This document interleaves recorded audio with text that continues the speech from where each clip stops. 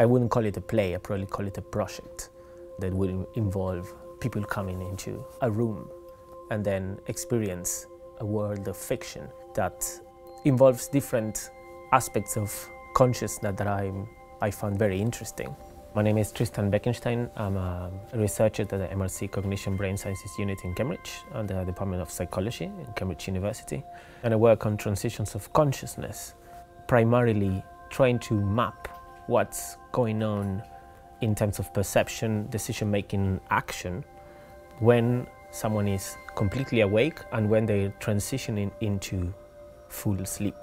So effectively what we're doing is mapping what's happening when we're losing consciousness at a very fine level.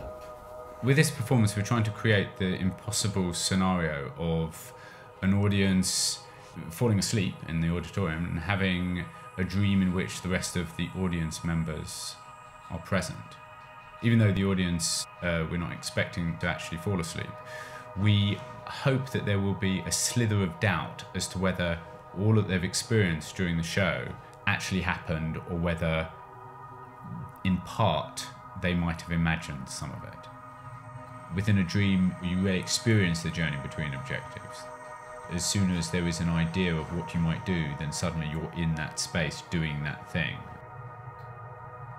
Another thing that interested us was the idea that often in dreams you have an ongoing purpose. So you may find that you're charged with a task that you have to perform or that you're expected to perform, and so we worked quite a lot with that within the piece, so that something was suggested and then you move towards achieving that goal. The parts of my research that could get into this performance are primarily the idea of the different states of consciousness allowing to perform different things. When someone is relaxed or drowsy or unconscious, they're able to do different cognitive processes.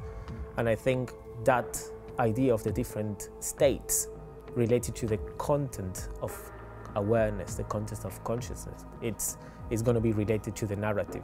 We're dealing quite a lot with anxiety within the piece. The show's in pitch black for almost an hour, and that in itself, certainly for some people, is an incredibly intense environment to sit within.